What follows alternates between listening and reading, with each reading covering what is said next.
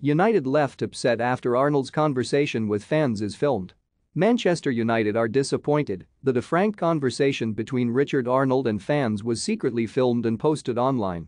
Chief Executive Arnold admitted United had burned through cash, describing the last 12 months as a nightmare in an impromptu summit at his local pub. Arnold admitted to them that the situation was bleak but assured them he was working hard to rectify it. United are saddened that one of the group filmed the chat, having been asked by Arnold not to, but are relaxed about it. Arnold told the group the Glazer family had spent $1 billion on players, which was more than anyone in Europe. He added, "I'm not thrilled where we are. It doesn't sit easy with me, and I worry how we get this sorted for the future. We have burned through cash. You can't go to our training ground and say, 'Show me where the £1 billion is,' because we haven't spent money well. Last year was a nightmare.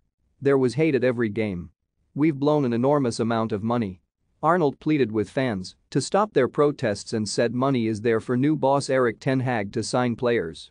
A United spokesperson said Richard heard a group of fans had gathered in a pub near his house. He listened to their views and explained what the club is doing to deliver success on the pitch, improve the stadium, and strengthen engagement with fans.